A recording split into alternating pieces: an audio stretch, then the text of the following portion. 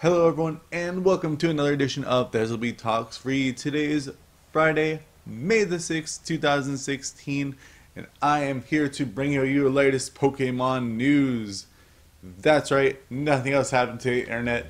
I'm just going to talk all about Pokemon and how Pokemon did things in the internet today, including Pokemon 1, which is a realistic shooter that Ash Ketchum goes back to World War One and experiences the harms of mustard gas. I'm just messing with everyone again. So anyway, what I wanted to bring up was actually Pokemon Sun and Moon. There will be another announcement of something next week on May 10th around 5 o'clock in the morning. So I'll be covering that when that does break. So I'm a huge Pokemon nerd. If anyone who doesn't know that, I even have a Flareon here at all times next to me, pretty much. Just because Flareon is my friend, and you know, when I don't take the pills, he does talk to me. So, let's get into the big gaming news of the week. We do have Battlefield 5, but they're going to call it Battlefield 1. This is a DICE Studios joint from the publisher EA, which is, again, as I keep on saying in all my videos, the top of the, or one of the top big third-party studios. We have the trailer for Battlefield 1 right here in front of us. So we will watch it live, and I will put it up in the corner here next to me. So that way we can all have our live reactions. I won't watch any video with it, but actually we'll have to sit there and ad first.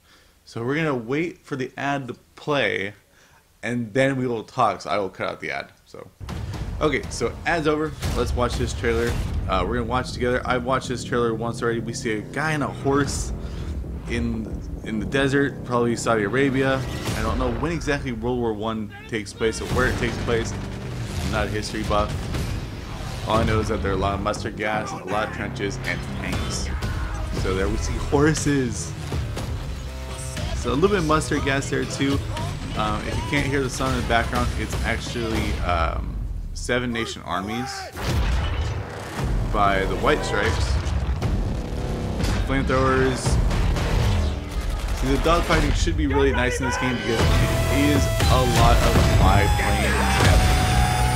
You're going to have a lot of fun flying biplanes and shooting people down. A lot easier time. Do you see this guy over at a Zeppelin?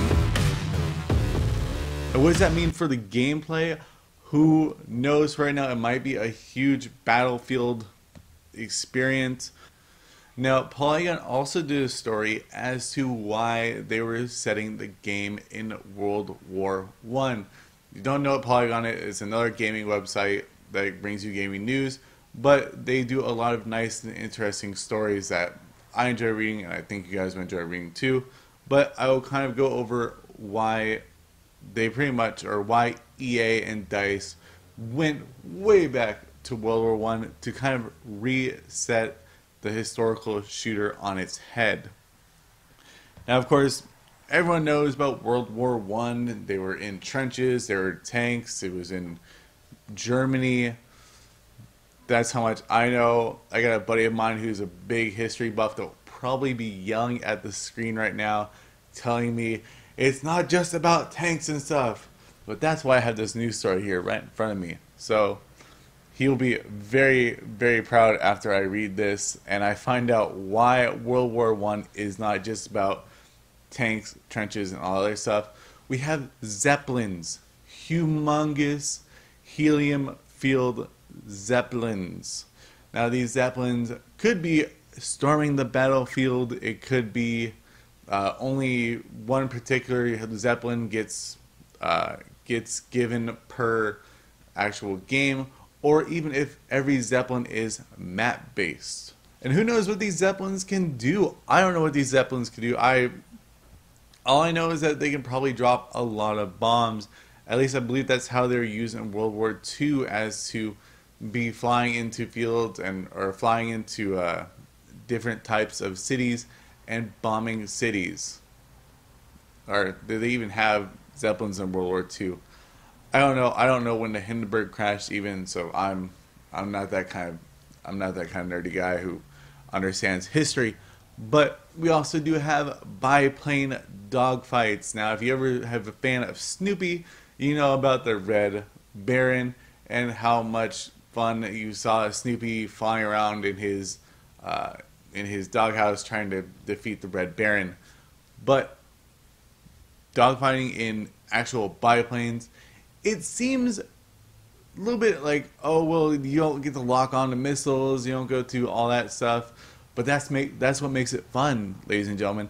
Manual combat makes things better. You actually have to use skill, and you actually have to use sight lining and aiming and leading your targets and all this other stuff. There weren't any fancy smancy computers back in the day to lead targets, and pretty much just is you use basic instinct to fight any other pilots. Now, this is what's going to make dogfighting fun in Battlefield 1. And we also have not just musket fire or anything like that, but we also have a little bit machine guns, actually, I believe, in the actual trailer. So they will be using the trench warfare machine guns. Now, trench warfare in this game, I'm sure, is going to be quite the difficult situation to pull off a huge victory for, with the push and pull style of system that trench warfare usually is. Now, the reason why trench warfare was so legitimately crazy was because German soldiers also did have machine guns to just mow everything down in front of them. Why is this? Why didn't they just take cover? Well, because there was no cover. These were actually dead man's lands with no cover whatsoever. You just were running up there with your gun and attempting to take that trench and attempting to push forward, push forward, push forward. And then by the end of the month, you were pushed back all the way to where you started because of these machine guns. Machine guns actually will probably take a big toll against any type of American soldier or any type of Allied forces soldier.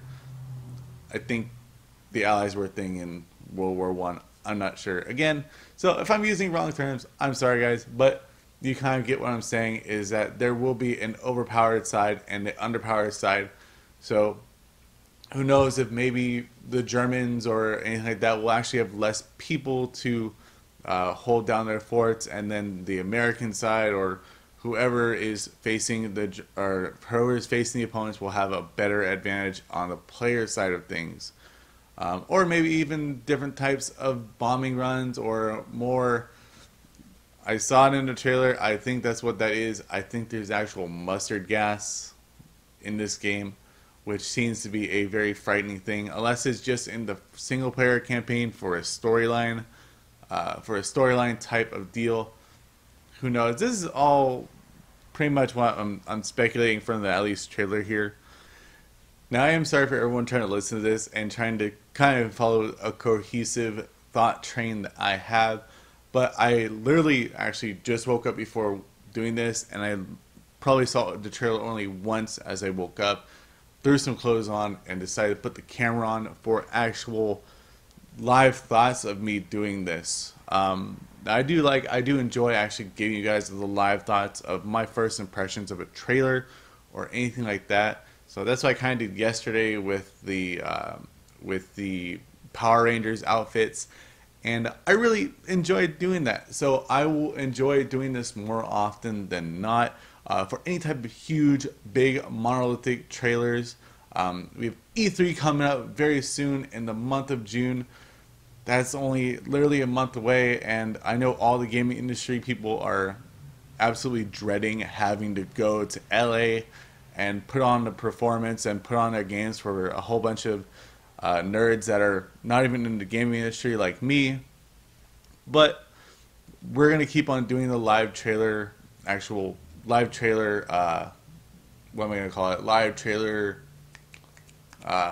reactions. That's what it's called. So it's not a reaction video. It's actually a trailer reaction. But I'm not going to call it that. It's just going to be here in the Thezalbee Talks Free, where, you know, I like to kick back, relax, and not even care about structure and all these. It's just me talking to you guys, of course, the viewers, the audience. One last thing I do want to go over though with the Battlefield 1 stuff is the actual settings of the games. Again, in this Polygon article here, I wish I could talk in these videos and not mess up, but why not? It's fun. The locations will include muddy fields, forests of France. So this will take place a little bit in France. If you don't know about World War I, that's where a lot of it was actually taking place, I believe. So don't quote me on that. But we also have the deserts of Arabia, where you actually, I believe, saw the horses in that first trailer. In the first part of the trailer, you saw the horses and the guys with the sabers. And we have the Italian Alps, which will probably have a lot more dog fighting and a lot more, I wouldn't say trench warfare, but kind of mountainous, vertical warfare maybe. Now, of course, this is a strange moment in the gaming industry where we do have a gaming company that is going back and retroing their video game to be in the past, and a game who is going toward the future with their game. And what I'm talking about is Activision Infinite Warfare staying up here in the future, but then we have Battlefield 1 going back all the way past World War II, which there was a crop of actual shooters and based on World War II. That's actually where Battlefield pretty much started, was in World War II, as well as Call of Duty, as well as Medal of Honor as well. But we don't see Medal of Honor anymore. But we're having Battlefield pretty much go way back to World War I. And we have these two military style of shooters taking place on opposite ends of the time spectrum. Now, I'm not saying that the next Battlefield will be taking place in the Civil War or something like that. I think that's too much of a hot button topic for them to even touch, especially with slavery involved with the Civil War. But we have Battlefield 1 taking place in World War 1 and Infinite Warfare taking place in like World War 27 or something like that. Tell me what you guys think of this really huge diversity in the games that we're seeing this holiday season for the military style of shooter. So I will see you guys next week. It is Friday here, so it is time for me to pretty much edit all of the After Dark series. So I will see you guys on Monday, hopefully Monday as well. I'm going to promise myself to this too, so I can at least get this done. I will have intros for After Dark. I will possibly have an intro for Thezalbee Talks as well. That means introductions, which means that I will be able to put something together to actually put in front of this, rather than just me saying, hey, how you doing? Alright, so I'll see you guys next week. I'll see you guys on Monday. Over the weekend, I'll be posting more After Dark type of stuff with Layers of Fear. So, see you guys on Monday. Bye, everyone.